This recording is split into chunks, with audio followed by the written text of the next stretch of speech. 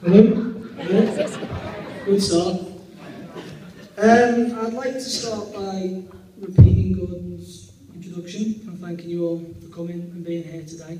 We really appreciate you coming to celebrate our wedding. It's a really special day and it's made more special by you all being here. I was going to list the far travellers, as you've done, but I think we've already covered that. But again, the Aussies, the Irish, the Scottish, and those who've travelled from around Britain, thank you very much.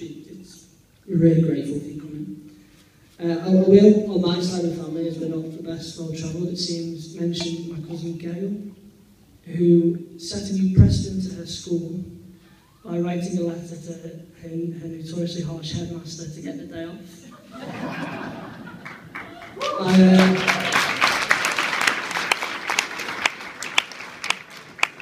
I understand we are really, really close, and we do everything together.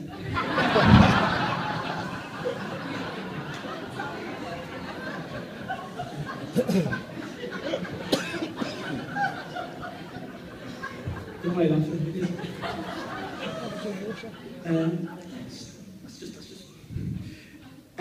At this point, post-introduction to the speech, I'd like to point out two things. I have, over the last week, been petrified of this, still am. And everyone who's come across me said, don't worry, there's two things that have stuck out. One, it's not the groom's job to be funny. Two, everyone will be on your side.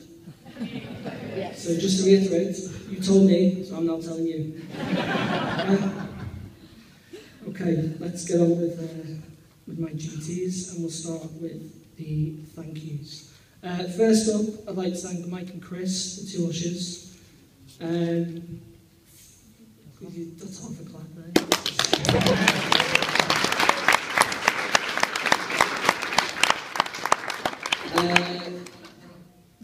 Considering it was just two of you, and you had numerous jobs to do, including clearing a pub, seating 130 odd people, having an order of service, I really appreciate all your hard work. Much appreciated. You've done a great job. Thanks, lads.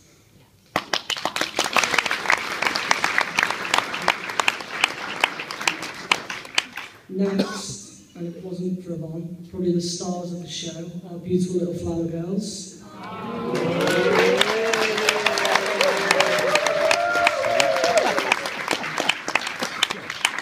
Elizabeth, Madeline and Taylor. You all look absolutely gorgeous today. Most compliments, have come about you three. You're absolutely beautiful. And a special mention to Elizabeth, my little goddaughter, for being senior flower girl. You've done a great job. Thank you very much.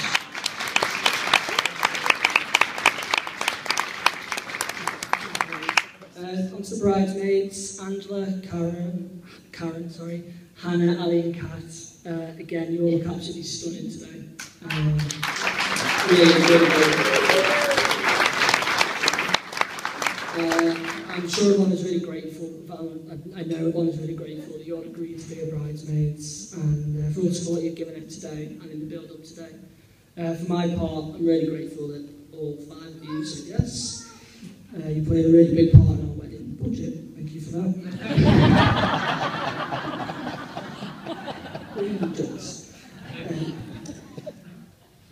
Moving on again, I come to my new in-laws, Gordon and Siobhan. I have to be careful now after such a complimentary speech by Gordon. Seriously, I can't thank the two of you enough for your help and unbelievable generosity, not only in preparing for the wedding, but just generally with everything me and Yvonne do. You've been absolutely brilliant. Since I've come in, got to know you as a family, your unwavering support for Yvonne is absolutely clear to see. And I'm very grateful that you extended that to me.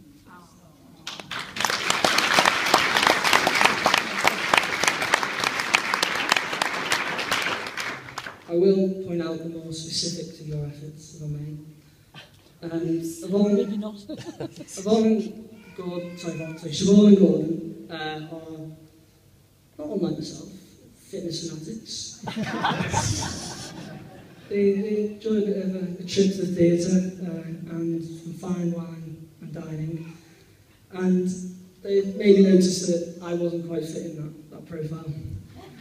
So to fit me in, they've ensured that all activities that they wanted me to want to attend have firstly been planned around Liverpool matches, have excluded mushrooms and prawns from all food. They've shortened their normally lengthy walks and that of their friends because I'm, for want of a better term, blowing out of my backside. And they've generally just added beer to anything. We go for a walk, we go to the pub afterwards, we go to the theatre, we go to the pub afterwards. They've kind of spotted my weakness and they've got me on board. So no, I really appreciate all your efforts. It's not gone unnoticed. Karen, Julie and Taylor and Zia, again, thank you for welcoming me into your family. Taylor, maybe still a bit dubious, I think, but generally you've been great and thank you very much. Before I move off the in-laws, I should just mention that it was Gordon's birthday yesterday.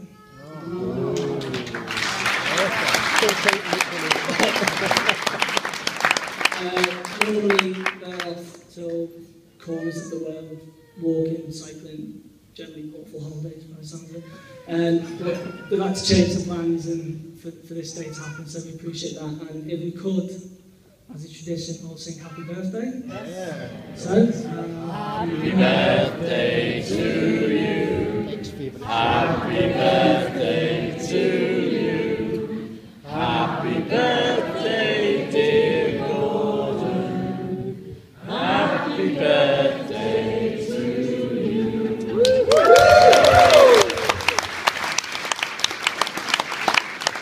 Bet you wanted that, Gordon. He's just said ex-favourite, some of them. Right, moving on now to my family. My brother and sister, Adrian and Angela. I'm very lucky to be very close to both of them. They've really looked out for me over the years. Obviously, there's a bit of an age gap, you can tell, look a lot younger. Mistake! That's another spin on it. Angela literally raised me from birth. It seems after the first two kids, I was done with being a mother. And I had to sleep in the same room as Angela as a 10-year-old had to look after me. I feel I've set you in good stead for your successful career that's followed. Adrian maybe wasn't as keen on me in my younger years. I was the little brat of a brother who wasn't pretty cool to have me hanging around with you and all your mates. But I'm glad to say that since I've grown up, able to go to a pub, have a beer again, we've grown really close. And it was really great that he accepted to be best man. I really appreciated that. And he has done, generally speaking, a great job.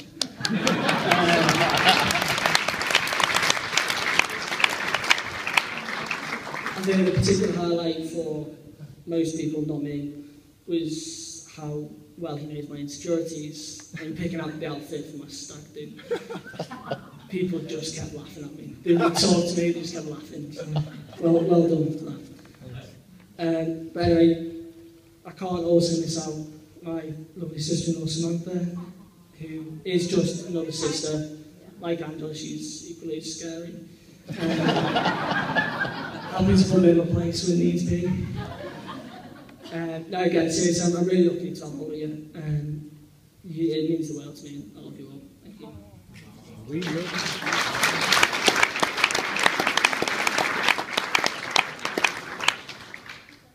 Parents. Right, let's go down. Okay.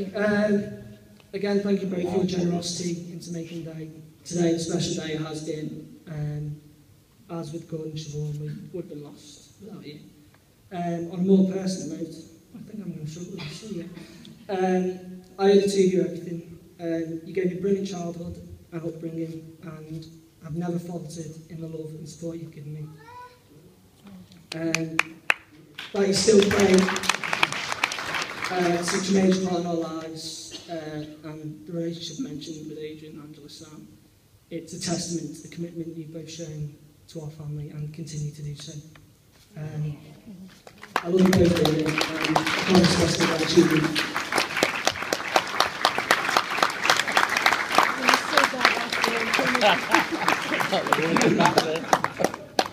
Right, Yvonne.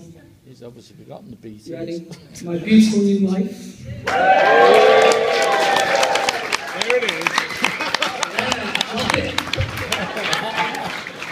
I was going to leave that out, but I told us I had to say it. There it is. Me and Yvonne met in March 2005. Easy crowd. What a year.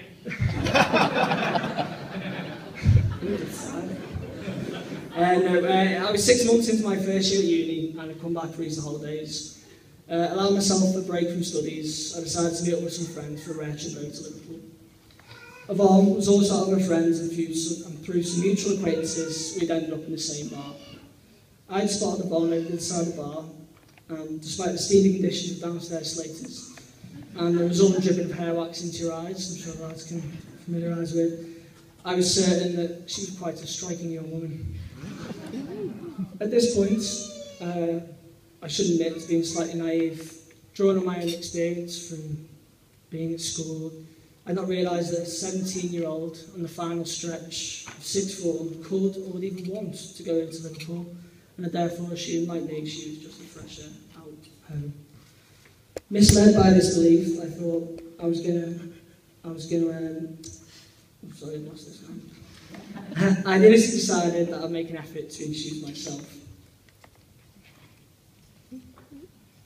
However, my progress was instantly halted as Yvonne and her friends moved to the next bar, and having been released from her spell, I realised that my friends had also already left. So, lost and confused in this unknown environment of Liverpool, I headed out and thinking I'd probably had enough drink for the night and it was probably a sensible time to head home. And so I headed for a taxi, but unfortunately on my way I heard, not unlike a siren, a song which I don't know if you'll be aware of, by the Sword Doctors, Yvonne, which basically spells out the name Yvonne. I couldn't help but be tempted over, especially seeing as our friend Kerry was one of the people singing it alongside the mystery girl from the previous bar.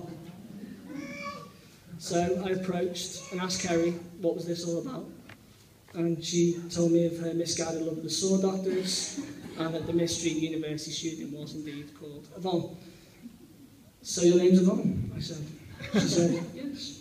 And carried on singing. Conscious not to let the efforts of my first line, I thought, right, I've got to follow up on this, and went into the bar, walked up to one of my friends and said, so, who's your friend? She said, it's Yvonne. Now, having got confirmation from 4 different sources that the girl's name was Yvonne, I was trying to wonder how I'd take it to the next step. Fortunately, I didn't have to. Yvonne approached me, and it turns out my smooth talking wasn't too shabby after all. It was nothing to do with the alcohol, and nothing to do with Kerry putting in a good word for me. It was all the smooth talking. Anyway, that was the start of our journey, and over the following couple of months, despite me being in Sheffield, I found myself constantly being drawn back to Yvonne, back on the Wirral. And I'm not saying it was the only reason, but there is a definite correlation between the growth of our relationship and Liverpool's progress through the 2005 Champions League finals. It was particularly highlighted when seconds before Steven Gerrard scored that goal against Olympiacos, Yvonne happened to text me, just, how's things, you know? Admittedly being a little bit suspicious when it comes to football, because Liverpool generally haven't been great in my time. I thought I've got to hold on to this girl. She's got something about her, admittedly for the wrong reasons. So we carried on talking, and on the 25th of May, as Liverpool's heroic team fought back from 3-0 down to snatch such an unlikely victory, Yvonne also caught a lucky break. Yes. And I decided to ignore my previous worries and give it a go. In the following years, we had to travel, as Gordon's already mentioned, between Sheffield, Exeter, London, Exeter, Sheffield, Santander, etc., etc. But we kept going, grew stronger because of it, and eventually at the end of uni we came home and we got to live in the same postcode, and then 18 months ago we got to live in the same house. I can honestly say I've not been happier since the intervening period, and I grew to realise there was no doubt that despite the origins, I'd found the girl for me.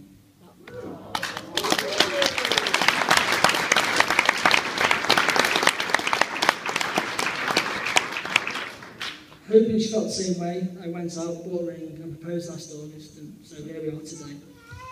Yvonne, you look absolutely stunning today. I always knew you would, but nonetheless, I've been blown away. I still can't quite believe this beautiful bride is mine.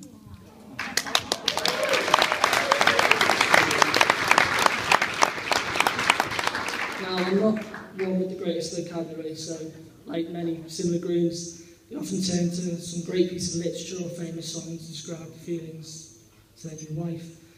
Fortunately, in the weeks building up to the wedding, I've heard a song over and over, which has been quite apt and fits the bill when trying to talk about you. Unfortunately, it's a crap song. So, I apologise to you and everyone else for quoting the James Arthur lyrics. You're nobody till nobody loves you. Is that right? Yeah. No, somebody loves you. There you go. Yeah, well done. You think she's a nobody now? You might be.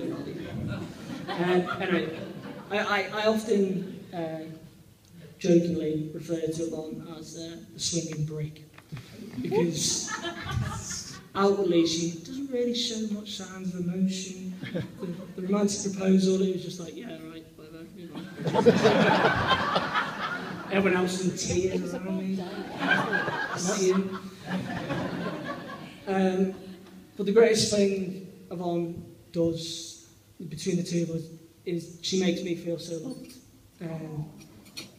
You know, through everything we do, no matter what happens, I realise that I've got you at home, and no one else can love me like you can, and I really appreciate it.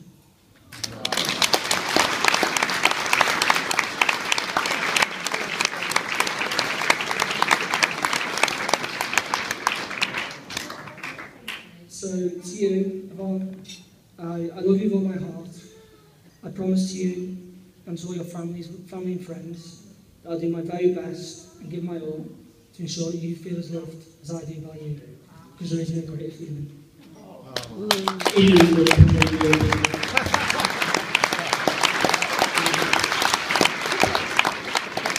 So we'll be very glad to know that all that remains for me to do is to propose a toast. It's tradition for the groom to toast the bridesmaids, but I'd like to extend it to Yvonne today. So if you could all stand.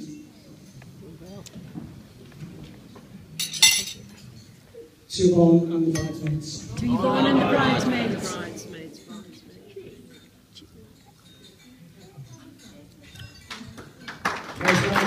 Bridesmaids.